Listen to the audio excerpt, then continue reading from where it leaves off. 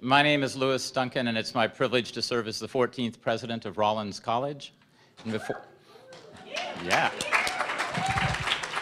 Well, if you think that's impressive, I'm pleased to recognize that with us this evening is my immediate predecessor, the 13th president of Rollins College, Rita Bornstein.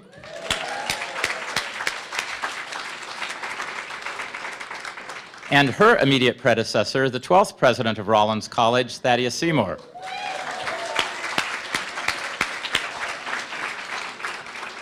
And if you do the math, collectively among us, we represent 38 years of Rollins history, of Rollins 128 years of its history. So well more than a quarter of the history of Rollins is embodied in the presidents who are with us right now. So it's a great pleasure. And they remember the Langford, so I could,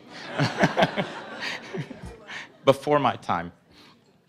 Well, I want to welcome you to what is a very special evening here at the Alfond Inn at Rollins.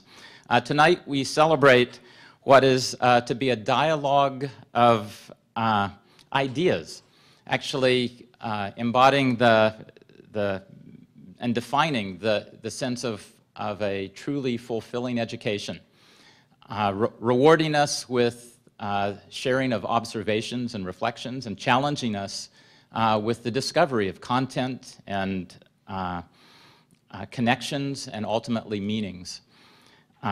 We're invited to undertake a visual journey, one that asks us to step outside of our traditional frame of reference and frame of thought, and to explore beyond the boundaries of our routine readings on the physical world around us.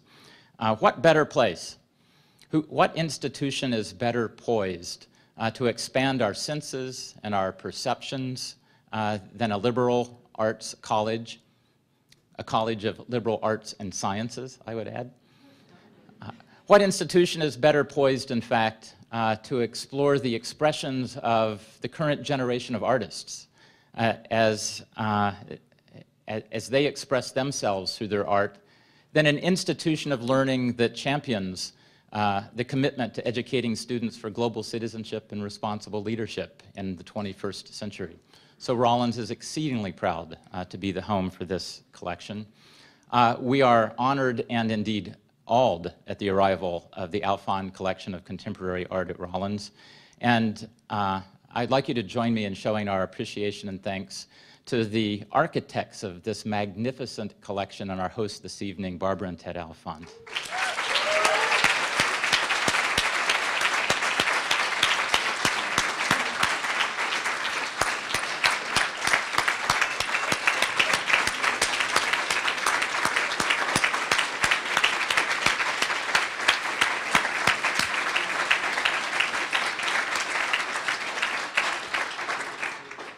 From all of us at Rollins and indeed the whole community, we thank you for your vision and generosity.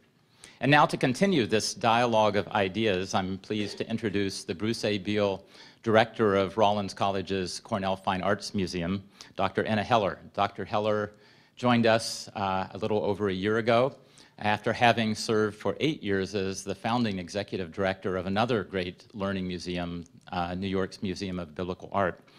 So please join me in welcoming Dr. Anna Heller.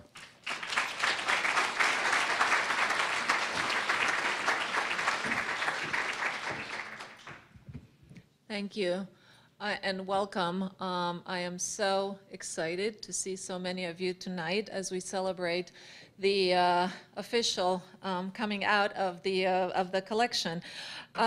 Earlier this week, I was at a conference of the American Alliance of Museums in Savannah, Georgia, and at one of the sessions I attended, the question that was posed was, what can our museums do to stay relevant today and in the future? And one of the answers that most participants agreed on was the fact that we need to incorporate new audiences and to put our collections out, to make them accessible, available, and to have them interact with an ever wider audience as much as possible. And as I heard that, I started thinking about the Alfond Collection of Contemporary Art and the way it is displayed here in a hotel, in a public place.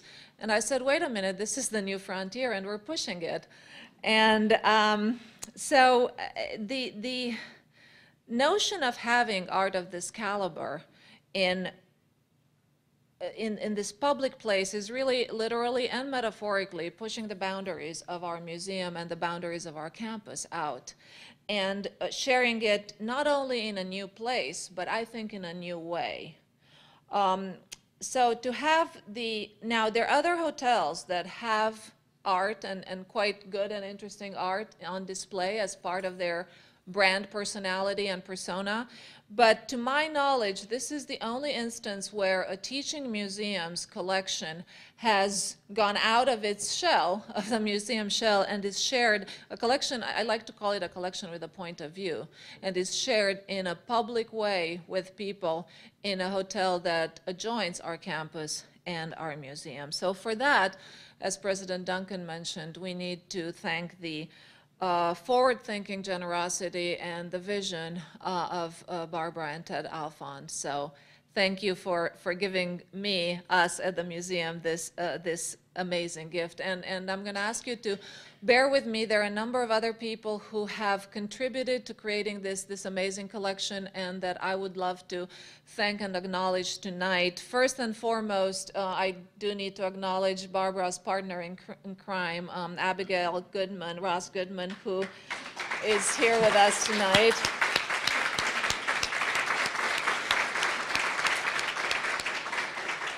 Abby provided the curatorial voice, and I should say the curatorial force behind this collection, and it is her nuanced knowledge of contemporary art and her very keen understanding of Barbara's original vision that have contributed to bringing together this very cohesive, curatorially cogent, and frankly extraordinarily exciting collection.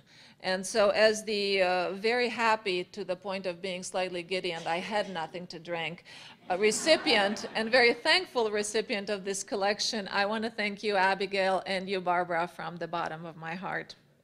Now, from the 55 artists who are represented in this collection, we are lucky that we have 4 of them with us tonight. And other than our featured speaker, who I will introduce in just a second, we have here Barnett Gideon. And I reversed your names, I'm sorry. Gideon Barnett from Miami. We have Aitan Shapira. Here, there you go. And I think we have Juan Travieso, who I didn't get to meet earlier. Oh, he didn't make it. Okay, so we have the 2, and then we have Tim Rollins, who I will get to introduce. So thank you so much for coming to share this special evening with us, and I hope everybody will go and check out Gideon's and Aitan's work on the 2nd, 3rd floor and in the dining room in the restaurant. And also we have a number of representatives from the galleries who represent some of these amazing artists and who have helped us with obtaining this work. So I would like to acknowledge Ian and Warren Adelson from the Adelson Galleries. Okay, well, you know, not everybody made it. Oh, there you are. Excellent. Thank you very much. Alexander Gray is here from Alexander Gray Gallery. Paula Naughton from the Simon Preston Gallery. Is Paula here? No. Alex, yes, we acknowledge Alex. And Laura Pinello from the James Cohen Gallery. There you are. Thank you. And finally, before I move on, I would like to acknowledge my colleague and friend, Sharon Corwin from the Colby Art Museum.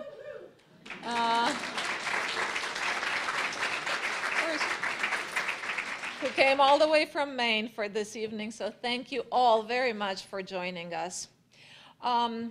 The artist Jaume Plenza, whose sculpture you could see just outside of the doors of the conservatory where we had our cocktail hour, once said after his work Echo was installed in Madison Square Park in New York City in 2011, he was quoted to say, once the installation was done, to say, "And now the conversation starts." So let us turn to a conversation that I think will be on very similar terms tonight. And since the Alfond collection, as President Duncan mentioned, was conceived specifically as a teaching collection, a collection that embodies and at the same time conveys those liberal arts values that were so dear to Barbara and Ted when they were students at Rollins and ever since, I think it should come as no surprise that we have chosen as our speaker tonight an artist who's put teaching, made teaching the cornerstone of his practice, and who has managed to, I think, revolutionize, and I'm sorry, Tim, I'm using big words, but it's what I think, the relationship between art, literacy, and creativity and critical thinking in a way that I think has come as a very unexpected surprise to a lot of us in the art world and in the critical world as well. Tim Rollins is with us tonight. He is based in New York City. He has a degree from the University of Maine at Augusta and then an MFA from the School of Visual Arts in New York City, where he got to study with Joseph Kosuth, whose work welcomed you as you came through the doors of the hotel here. So I think it was all planned. It was all planned from day one. And Tim, in 1979, he co-founded the Artist Collaborative Group Material, of which he remained an active member and exhibited with until '87. But then, really, the pivotal moment, I think, in Tim's career was 1981, when he started teaching at the intermediate school number 52 in the South Bronx. Since 1982, all his exhibited work has been the result of a collaboration with his students there and later in different settings. And what started as a group exhibiting under the name of Tim Rollins and 15 kids from the South Bronx, or then became 20 kids from the South Bronx and Tim Rollins, in 1985 became known as Tim Rollins and Kids of Survival, K.O.S. And the name was actually chosen. There was a $20 contest, and the kids had to come up with the best name they could. And Kids of Survival was chosen and has stayed with us. So for more than 30 years now, Tim has made incredible art and has made history, really, simply because when he started teaching at IS 52, he refused to write these kids off the way that his other teachers had, and the way that really, frankly, our entire educational system had. But he refused to do that, and he will tell you something about his amazing journey with these kids, now some of whom are adults and have careers on their own. Some of them continue to work with him. What I want to say before I pass the mic on to him is that in the 30 years, they've come a very long way. And from the first exhibition they had at Hostos College, a community college in the Bronx, they've been part of the Whitney Biennial twice, the Venice Biennale, Documenta at Castle, and from the first work that they sold for $5,000 to Chase Manhattan Bank, when one of the kids was famously quoted to say, and pardon my French, damn, white folk would buy anything, let's make some more.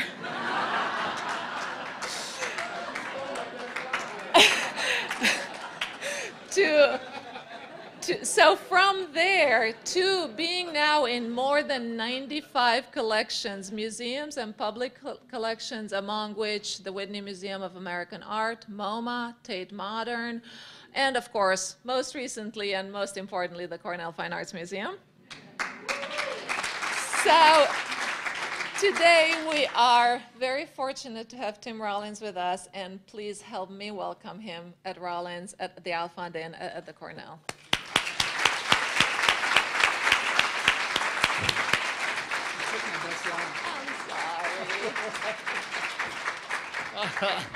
I'm sorry. Good evening, everybody.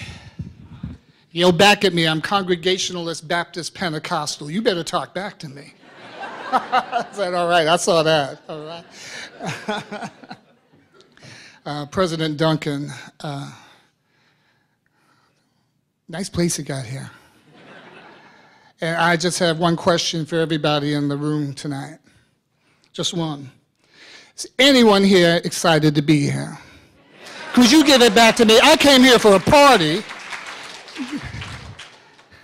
And this is how I roll. Okay. You know, it's very surreal to walk around a campus and you see your name everywhere on tote bags, T-shirts, and I had nothing to do with it. But then again, 1855, bunch of Congregationalists, probably self-important, New Englanders, come on down to the backwoods of Florida to teach Florida kids the New England way of education. This guy, what, Alonzo Rollins, right? He comes on in, born in Lebanon Center, Maine, not far from where I'm from, Waterville, Maine. And so he, via Chicago, comes here and decides, let's start this place called Rollins College. Let's make something that's nonconformist. Let's make something that's free thinking. Let's make something that's separated from the usual church ways, if you know what I'm talking about. Right? So here we go. I'm walking around, and I get this kind of feeling. And then I walk to the Cornell, which is beautiful, and I get into the Knowles Chapel today. And I'm sitting there. And I'm hearing Emerson, who wrote that books are not to be read, they're meant to be used. And I'm hearing Thoreau, who says that I've met many a person who's read a whole lot of books, but they've never read a book, meaning they haven't lived it. Right? And I have Alcott and all these people, and I got so many voices in my head, I said, get me the hell out of here. So I'm walking in this beautiful, beautiful sunny day, and I hit the Morse Museum. And I go see, I'm going to be honest, I'm ignorant, and I didn't know that you had all that Tiffany stuff over in there. Yeah, ooh, ah. Now, and I'll tell you the Tiffany story because I was just interviewed for a book, and they wanted to know me coming from the backwoods of Maine and becoming an artist, what was my first artistic epiphany? And at first I thought maybe it was the beautiful yellow and blue Sunoco gas station sign. But we don't have any museums or galleries or anything like that. I thought it might be that, or was it the Buds red and white, the big white disc and red disc that used to spin in the parking lot while I waited for Mom to get groceries on a cold Friday night when paycheck came? My daddy actually worked at Dexter Shoes, which was part of your family. It's like it's getting crazy, all right? It's getting crazy. And then I go in there, and I look at especially the pieces that were done for the Briggs house around the 1900, all right? Now, the epiphanies, the people ask me, what was your first thing that really thought, you know, you were in the presence of art? And on Pine Street, right off Main Street in my little town, Pittsfield, Maine, in the First Universalist Church, there was a window.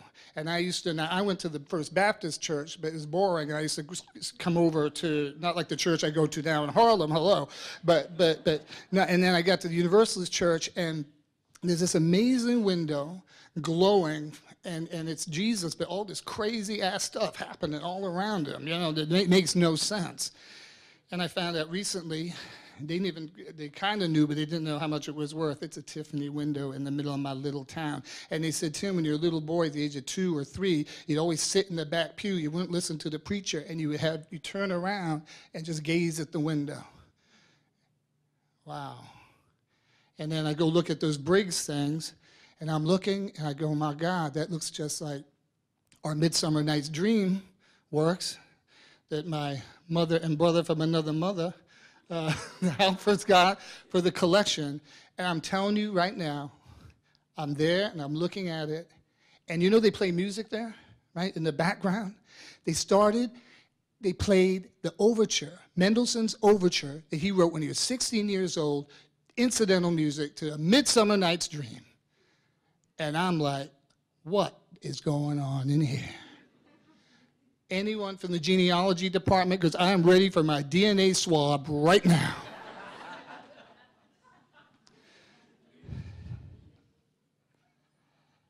I don't know it all, but I got a testimony. Can I tell you my story? Is that all right? Talk to me. All right, thank you. That's all right. Now, okay, here we go. All right, I believe all works of art should be good, total works of art. All good works of art are time machines. In other words, they conflate the past of history into the present and then into the future for future audiences. That's why what we all do is so important. Am I right about it? Especially in this day and time. Got it? Okay. All right. You know, you look like my fifth graders. I love this, so I'm going to go off tonight. Okay. And so let's get in the time machine. Will you take a mental flight with me, please? Talk to me. I'm not kidding. Here we go, here we go, here we go. It is April 11th, 2001. And Rick Savignon, he was a little kid up there, he was like 13, the one that's acting crazy and bugging out. And he was in his late 20s, and actually he's about to turn 30. That next day, his birthday's September 12th. And we're in our Chelsea studio. We're in the South Bronx, and we have one in Chelsea, right across from James Cohen Gallery, actually. And we're way up on the ninth floor, and we're preparing for this big exhibition. We're preparing this beautiful painting, the first version of it, and it's called The Midsummer Night's Dream. After Shakespeare made with maybe 40 different kids from the South Bronx and Harlem, and then my own crew in the studio. So here we go. Go with me. The studio is like here. We have windows, floor to ceiling, that are looking south towards the World Trade Center.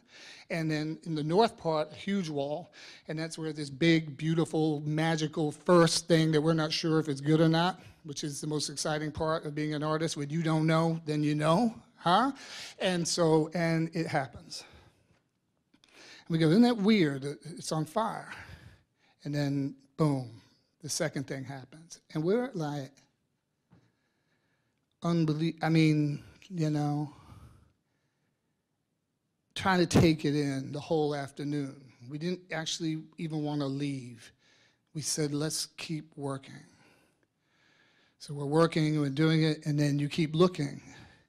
And as the sun came down, if anyone was there, the towers were like these amazing howling poltergeists, 2 columns of smoke. And we're looking over there, the most amazing act of destruction you can possibly imagine in my time.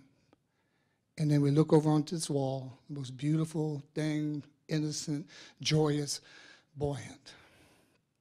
And you look over here down south, and you see death. And you look on that wall, and you see life. And I think it hit us that we knew then and there what side we were on. Anyone with me here? Can I get a witness here? We knew what side we were on, and we were determined. The next day, we said we're coming back to work. And we all came back, and we opened the window. And the aroma memory is amazing. This wind blew north. And the wind, I couldn't even get what it was, and it was faintly familiar. Maybe was it back in Maine, because in Maine back when I was growing up in the 60s, they didn't have landfills or anything. It was not environmentally correct, like Mainers claimed they were.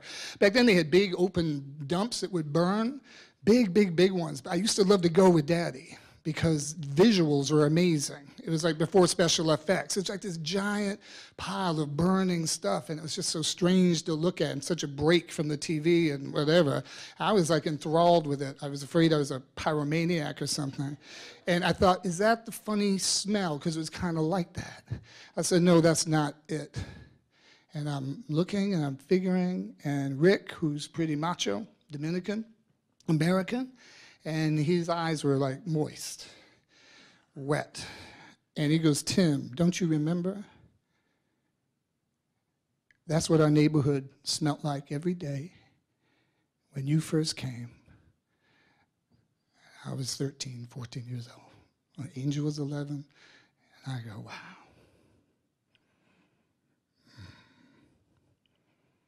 Okay, come with me again. It is almost the exact same time, and it is 1981. And here I am. I'm right out of, I studied with Joseph Kasuth at SVA, John Cage. I was going to be a big art star. I come from the hills of Maine, right? I love the Colby College connection because my grandmother worked at the commissary for 40 years. And one time I visited, I was the first in my whole family to go to college. And what made it happen is I went to visit Grammy. Her name was Alice Rollins, and Grammy said, I want Timmy to come visit me. And I walked on the campus of Colby College, and I said, I want to be in a place like this. I want to be in a place like this. And it was done. That was it. There's no going to the factory. I wasn't going to do any of that stuff. I knew that that's what was going to happen. So that's how Colby changed my life. And so I get on literally a Greyhound bus to move into the Hotel Chelsea, of all places, study at SVA, go to NYU to study education and philosophy. And I take on the sadomasochistic act of becoming a special ed junior high school teacher in the South Bronx in 1981. Oh, don't clap. And I was supposed to go, I was in this program called Learning to Read Through the Arts, and the cynical teachers called it the Ghetto a Day program, because on Mondays you'd be in Harlem, Tuesdays you'd be on the Lower East Side when it was all heroines and not boutiques, okay? And then you'd be somewhere at Bed-Stuy, which was before the hipsters came, for real. And then you'd be in the South Bronx on Thursdays. Fridays, they gave you the day off, so you weren't in the union, you didn't get any benefits or nothing. And like an idiot, I thought this was cool.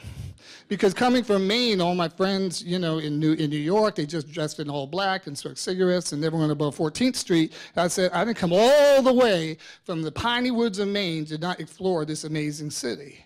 So every day I'd be in a different place. And I loved them all, but boy, there was something about the South Bronx. Because it was like, I was in this, right near the train, and I was there, and I was doing this supervising thing. It was a part-time thing. And this very dynamic Puerto Rican-American principal named George Gallego said, listen, would you like to come up and check out my school? And we're having a hard time keeping art teachers. Warning, but I didn't know.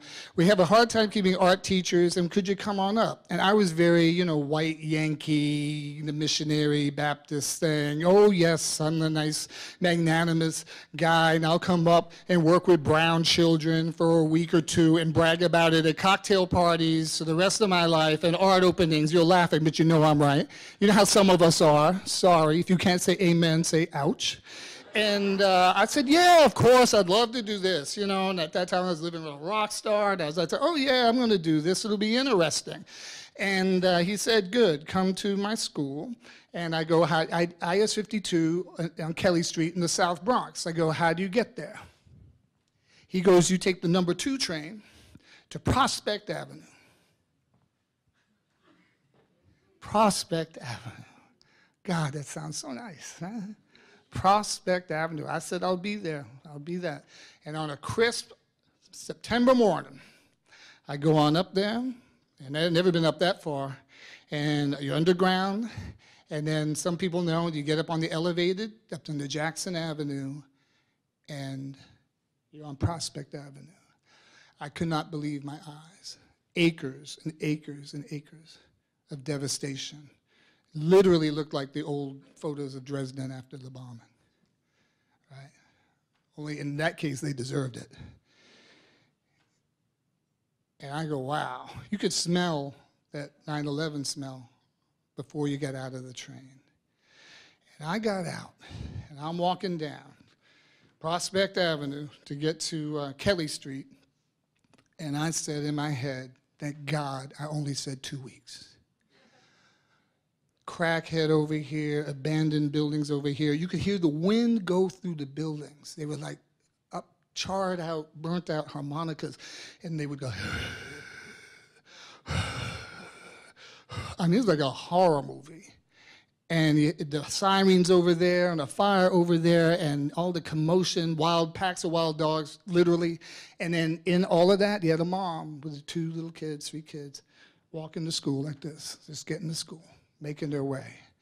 And I go to the school, and you could hear the school without even getting into the school. The pandemonium was so loud and crazy. I got some teachers in here because I'm getting a lot of nods, right?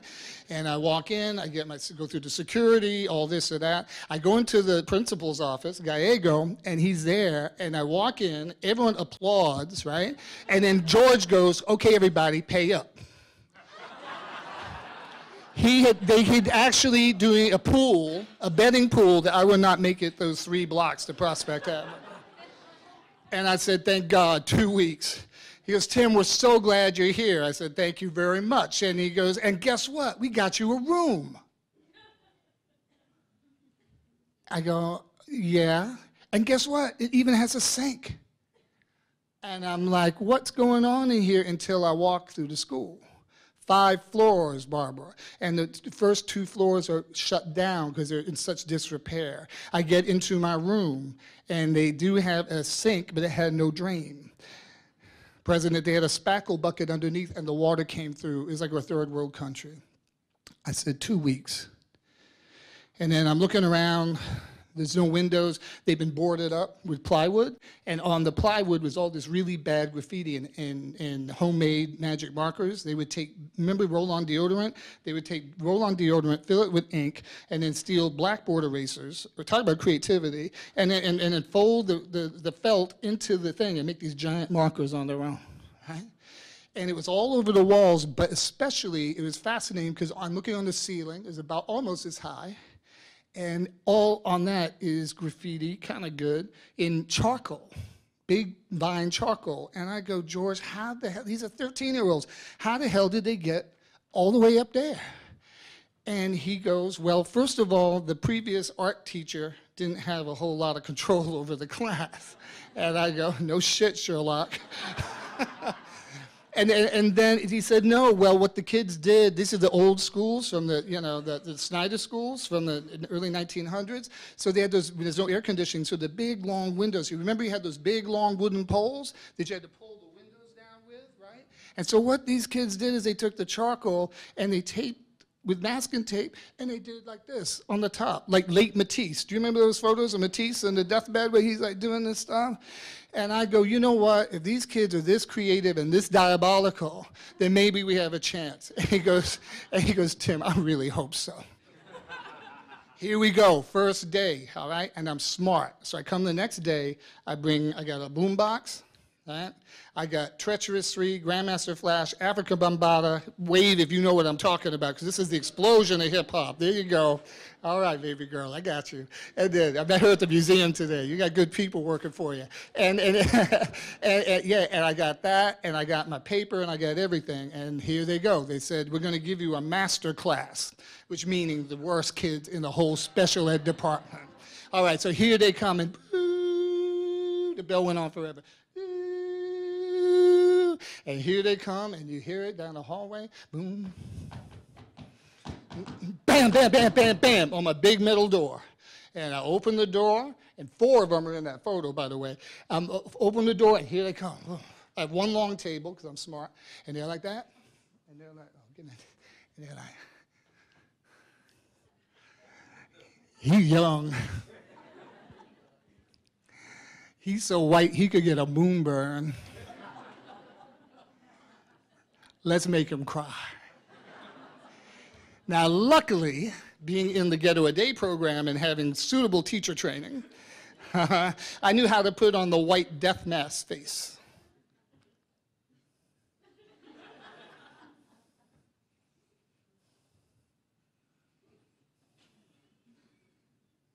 That Bernie Getz face, that serial killer face. And they're going, "Oh, damn, he crazy. This is a mess with him." And I said, "Listen, I hear you're all pretty good artists." I said, "We're going to prove it. You have 1 hour to do one thing." And I took my Xerox paper, that's all I had. Boom, boom. They never seen so much paper in their life. Boom, boom, boom. All 12 of them, right? And I got the pencils. I brought everything because they didn't have pencils. And I said, this is what you're going to do in the next hour. You are going to make the best drawing that you have ever made in your life. No pressure. They go, now, my favorite word in the universe, now. Put on the music, boom, and they're drawing. They're drawing. They're drawing. I said, keep going. Just keep going, keep going, keep going. The whole stack is yours. Keep going. Number them, that's all. Keep going. They're drawing, and I'm walking by, and I'm looking, and, you know, and I'm like, oh. Yeah, I'm trying to be cool, right? But in my church, we call this shouting material because what they were drawing was blowing my mind. Better than stuff I saw at grad school at SVA, right? I'm like, oh, my God. I could hardly get the hour evaporated. We're done. And everyone's looking at everybody saying, and oh my God, said, how we do? Yeah, this is the best drawing I ever made in my life. I mean, it's unbelievable. And I said, isn't that all right? Beautiful. Give yourselves a hand, and I'll see you maybe tomorrow, but I'm here for 2 weeks. All right? And then Carlos, who's that little guy in the middle, he goes, before you leave, can we ask you a question? And I go, this is junior high, so right? I said, if it's appropriate. And, and he goes,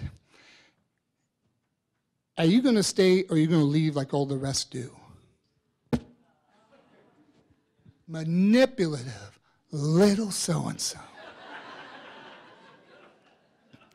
And I go, well, I'm hemming and hawing. Oh, you know, I'm only here for 2 weeks, and I'm not a licensed teacher, and I don't have all this, and I'm not trying to really get out of this. They have these big eyes, like, looking at you, like, oh, my God. And he goes, I want to ask you another question. I go, what? What? And he goes, would you stay? And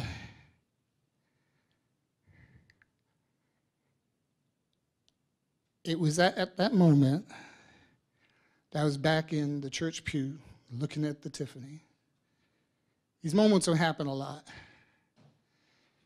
And I felt this push in my back, and I heard this voice, and it said, say it.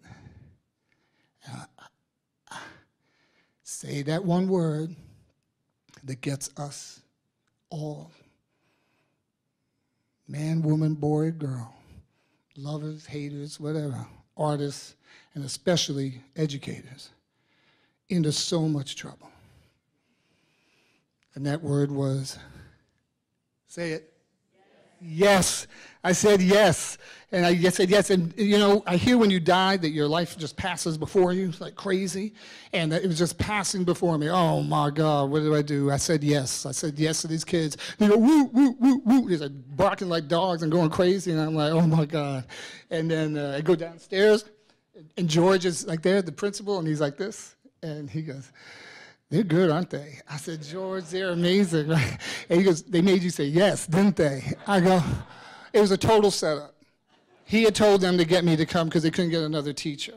And so I said yes, so instead of 2 years, I spent 7 years in that particular school. Now, every day, 7:30, every 7:30 to 3. Now, I couldn't stand it anymore after a while, and so with the great, wonderful support of artists like Jenny Holzer, Mike Gleer, Kasuth, John Cage, Nancy Spiro, Leon Golub, artists who believed in me, Louis Cruz Asaceta, right? People like that, Rafael Ferrer, who had heard that Tim was doing this crazy-ass thing up in the Bronx, because all my friends told me I was out of my mind. But I felt it. I had to do it. It wasn't about duty. I said, listen. The next day, they said, you're going to stay? I said, yes. I've decided, but guess what? It's not because I'm a nice guy, all right? I'm not one of these nice, white, gushy, liberal, do-gooder, oh, I'm going to help the universe and all that stuff. I can't stand that crap. I'm here because I'm angry. You mad at us? Oh, no. I'm not raging, I'm angry. My hero growing up as a child, to the chagrin of my dad, he was kind of a racist redneck, God bless his soul, but he never understood my unabiding love and idolship of the Martin Luther King Jr., right? who was assassinated at the age of when I was 13. That was the first real death I ever felt in my life. And in that great essay called Strength to Love, he talks about the fact that there are, that the word anger, there can be a thing called righteous anger. And I think this is where most art comes from, is a righteous anger where you're not satisfied with the world that has been handed to you. And the word anger comes from the Norse root for the word to grieve. And I grieve that you had, Louis and Nelson and Angel and Robert and Aracelis and Yesenia and Aniel and Richie, I know him today, and Willie Lugo and Jose and Annette, and all these wonderful kids, and their whole intelligence was totally ignored and put away. These are kids that hated school, but they loved art. So I said, we're going to do something about it. And so what we did is we started our own school after school, called the Art and Knowledge Workshop, and ironically, when the bell rang at 3, here I go with this ragtag team, here they are, and we would just march 5 blocks to our space of our own that we got from a grant from the National Endowment for the Arts, a little one to match artists, and thank God I love pasta, because that's what I ate every day for a year to keep this going, and we worked. Here are kids that hated school, were truant, academically at risk, emotionally handicapped, every label on earth. But because we had a system that was telling us what our kids could not do, and I wanted to create an arena in which we would prove what our kids could do, right? And so instead, they'd be there at 3, 4, 5, 6, 7, 8, 9 at night. Parents would bring food over. I made them do homework, because if you didn't have your homework done, you couldn't get to the art. So that was the incentive. Stick and carrot works like wonderful, right? And so all of a sudden, work is getting done. IQs are going up. Attendance is going up, because you couldn't be there if you couldn't, in my workshop, if you could not be in school. And we decided that this is what we're going to do. We're going to have a moment like I had in the Knowles Cathedral today. Because it's not a chapel, it's a cathedral to me. And yeah, and when you sit there, it's like a good old New England spiritualist seance in which you sit and you get together and the spirits come on down and they talk to you and they whisper in your ear. The great W.B. Du Bois said that I sit beside Shakespeare and he winces not. Shakespeare, Kafka, Shelley, right now, Darwin, Richard Strauss, all these people wrote not just for comparative lit students at Rollins College. God bless your heart, because I love it here. You can tell. But they wrote for my kids. My kids live tragedy, but they live comedy, and they know what this is about, right? So yeah, no, Shakespeare, thank you. And so the voices come on down, and they, let's say, to inspire us. So they're the libretto for the opera that we construct. And we started painting on book pages, taken from books that were supposedly too difficult for my kids to read. And here is, do you want to see some of the work? Because I'm almost done. All right, great. Okay, I'll show you some really early stuff. This is Frankenstein after Mary Shelley. And our process at this point is I just had the paper. We had nothing, but I know how to make something out of nothing because I'm from Maine, right? Huh? I love it. People say, how'd you get this project going in the face of the public school system? And I say, guess what? I'm from Maine, and when you want to build a barn, you do not get a feasibility group together for 5 years to figure out how to build a barn. You do not study the history of barn building from the year 1600 to 1821, right? You definitely don't go to critical studies and read the book Barn and the Other. You build a goddamn barn. And if your barn is broken, what do? You fix it, all right? So we got all this stuff. Oh, these poor kids, they can't do this, and they're dyslexic and emotionally handicapped and learning disabled. Oh, my favorite, ADD, attention deficit disorder. Now listen, this exists, but not to the extent it was diagnosed where every one of my kids had attention deficit disorder. Are you kidding me? They can play Grand Theft Auto video games for 8 hours straight without taking a bathroom break, and they got attention deficit disorder? You out of your mind. You got TDD, teacher deficit disorder. Can I get a witness? This is why I don't get invited to national teachers conferences. So what we did, we had nothing. So we took the pages and we glued them on a grid on some piece of canvas we got. Leon Golub taught us how to put grommets in the canvas, and we had nothing. And we, you know, when you're the art teacher, any public school teachers here, art teachers, they think that everyone in the school thinks that you can do everything with their trash. Right? So they will bring in all their trash. They will bring in the egg cartons. They will bring in those stupid styrofoam peanuts. Like, what the hell am I supposed to do with that? Right? I mean, and, you know, like junk, you know? And Mrs. Heller, who's from the library, brought in these library book covers. Remember the old ones, the vinyl ones, where you could eat a steak dinner off that stuff and the book won't get hurt?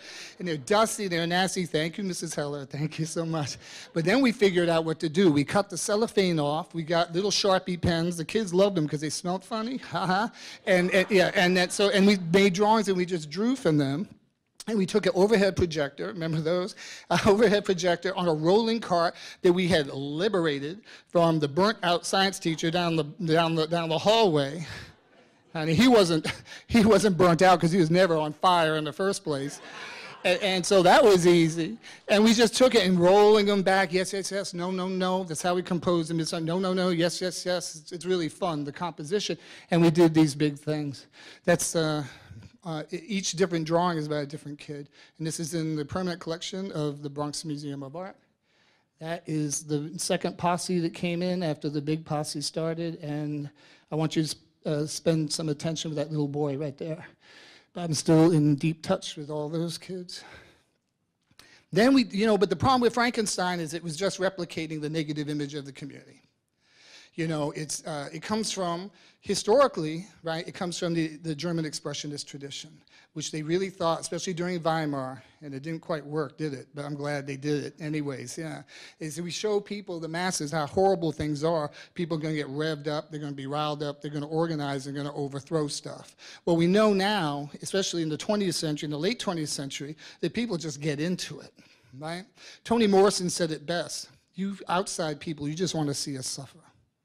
You love it, so you can sit home watching this horrible stuff on TV, and you just, aren't we lucky? Aren't we lucky? And so in doing these crazy, violent images, we were just replicating that. And I'll never forget it. A kid named Raymond, and he sat down, and we're doing this, and he said, Tim, it ain't all that bad. Can't we make something beautiful? Oh, reminds me of that great Dostoevsky quote, when you get right down to it, only beauty can change things. And I think that's why Dostoevsky was one of Reverend Martin Luther King's favorite authors. And I said, wow, the revolutionary power of beauty. Let's go for it. So I was attracted to this crazy book written in the turn of the century by a lonely, depressed, oppressed, persecuted, Jewish, a little neurotic, insurance clerk, who worked all day in a little office in Prague and wrote all night, laughing to himself. His name was Franz Kafka. And he wrote this book. They called it America. It's really called The Verstohlen, or The Lost One. It's about a kid named Karl Rossmann who wants to get out of his condition in Europe, comes to America where the streets are paved with gold. It's the immigrant dream. And he is totally dejected and rejected. He's about to leave in failure when he is adopted by a utopian commune called the Nature Theater of Oklahoma. And the Nature Theater of Oklahoma has two rules. One, everyone is welcome. Everyone.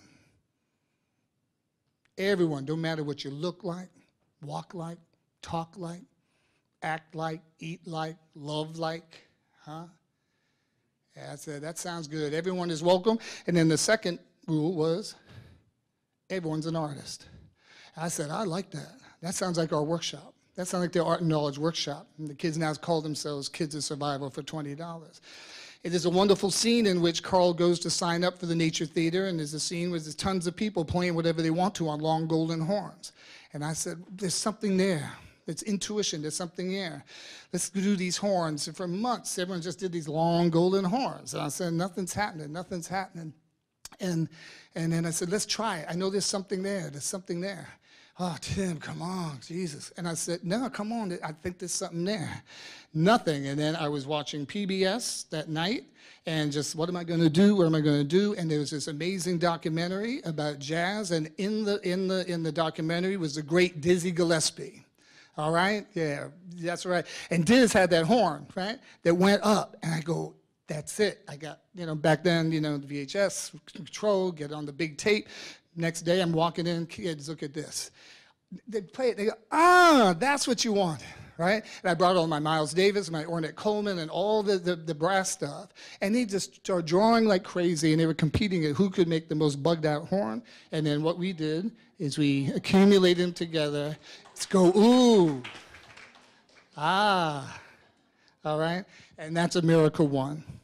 And we made that in my raggedy classroom. I prayed every day that some kid would not have a tantrum and throw cadmium red paint across the room. And it took almost a year to make that first one. And as Anna said, we showed it at a group show at Gladstone Gallery. We sold it for $5,000, right? And I brought the check in, and Darnell Smith said, damn, white folk will buy anything, let's make some more. And so we did. And this is America for Thoreau, in which we studied the notebooks of Henry David Thoreau and traced them. And they took them, I took them for their first nature walk in upstate New York, in Woodstock. They were terrified, terrified. Where's the street lights? What's that? What's that? It's a bird, it's a frog. I mean, They kept expecting, Jason, right, to come out of the woods with a chainsaw and stuff. It was unbelievable, yeah. And this is a beautiful, beautiful work that's in a private collection, the Rene collection in Vancouver. And you can see the railroad track, because railroads are really important in my life. My grandfather was caboose conductor at Maine Central Railroad, and when I hear those whistles, oh my God, it's like Johnny Cash, man. I'm just like going back in the time. It's beautiful. This is on the Scarlet Letter by Hawthorne, in which we take the scarlet letter A that's supposed to be a stigma, and we take it and make it a transcendent emblem of pride. If you can see very carefully, this was done by the girls in the group. We had several girls in the group, and then it was collaborated with the guys, but they wanted to do something for them. This is on White Alice. This is Alice in Wonderland. It's taken from the original Lewis Carroll drawing. This is a maquette for their very huge pieces, where she's trapped in that box and she can't wait to get out. So everything was really great and wonderful. Yeah, this is on Aristophanes, the frogs. And I'm going to tell this story. I'm not going to get into it, but you have to know the story. So we're doing incredibly well, and people love it. I'm out of the school system. I can work full-time with K.O.S. I left group material. As Ina said, we were traveling to Venice and, man, London, and my kids were walking down there. Now they're 15, 16, and in Versace and Armani. We're making everyone sick to their stomachs because, young folk from the South Bronx aren't supposed to look like this and behave like this. And the pride was absolutely mind-blowing. And we were good looking, too. It was beautiful. And it was great. This is 1992. Just showed from the Carnegie International. We were just opening a big show at Mary Boone Gallery. And that had opened, and that was pretty terrific. And we were totally independent. We had our own studio, no more grants, no more this, which I'm Mainer, so we like to pay our own all the way. And I thought it was a great example for kids that have been 4 or 5 generations on welfare, what you need to do to get it together. It's a mindset. It's not a condition in every case. It's a mindset. We had to break that. And all my kids are in school. Things are doing beautiful. Chris Hernandez, that little boy that you saw in the picture, he had just gotten accepted in the High School of Art and Design in New York. And man, we were just so incredibly proud. 1993, he got the news in January. And for a kid from the Bronx, that's like going to Harvard, especially if you want to be an artist. I'm in London, and we're getting ready for a big show at the Hayward Gallery. And at the hotel, I get a phone call. And I said, well, I'm going to go out to dinner. And they said, so it was Rick from the workshop. I said, I'll talk to him later. And I went to the dinner, and it was at a Chinese restaurant, I remember. And people had just flown in from New York. And they asked me what I did, and I talked about the South Bronx. They go, oh my God, did you hear about what happened? I go, well, something is always happening in the South Bronx. And they go, no, did you hear about the St. Valentine's Day Massacre? This was the day after Valentine's Day in 1993. And I go, no. And they said, well, wow. There was what street was that on? Prospect Avenue.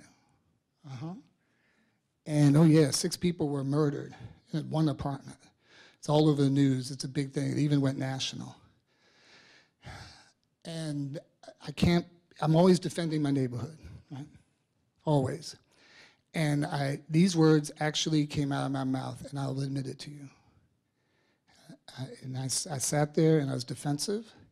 And I said, well, you know what? If 6 people were killed in one apartment, probably had something to do with drugs, and they probably deserved it. I really said that. It makes me sick into my stomach just even to admit it. I did. We eat, we have a fabulous meal, go back to the Four Seasons, fabulous, right? And I go, and the bell is ringing, and they said, there's an urgent call from Rick. I call Rick, and I goes, you know, what's going on? He says, Tim, they got Chris. And I go, yeah, that's great. Yeah, I know. High School of Art and Design. They got Chris. No, Chris was murdered. He was in that apartment. 4 gunmen. My world just, it was like the World Trade Center when you saw it go down. And I said, I'm going to call you right back. I had some drinks, and I don't know how long I stared into space, and then I called. I said, did you just call me? He goes, Tim, yeah. I'm not dreaming? No. He called me, Bobby, get home quick. It's crazy over here. I go. I remember vividly that I'm in the airport, an emergency flight out. They have this movie, the Last of the Mohicans. Remember that one? Daniel Day-Lewis, and you're 5 minutes in the movie, and they're slaughtering each other. And I just remember taking the airplane pillow and putting it in my face and trying not to scream my ass off. And got to the studio, and there's reporters and newspaper people and camera crews. Everyone is in there, right? And Carlos just falls on his feet. That little kid that told me, would you stay? He's now like a young man falling on his knees. Tim, can you believe what happened? I just couldn't believe it. I go, what are all these reporters doing here? And they go, you got to get out of here. This is crazy. What are you doing in here? Because my sons are such great gentlemen. They didn't kick them out. You can't kick us out. This is a great story. I said, Christopher was, he was my son, and you should have seen the painting that he just worked on from the Earth to the Moon, just went to the Hirshhorn Museum. You should have been here 2 weeks ago when he was making that. But when it bleeds, it leads, right? Not in my house. And get the F out of here. And they boom, boom, boom, and they left, and there was this quiet. And the quiet lasted a real long time. I lost a lot of kids. They left, and they said, hey, we're supposed to be kids of survival. That's bullshit. And I'm going to survive. I'm going to be on the other end of the gun.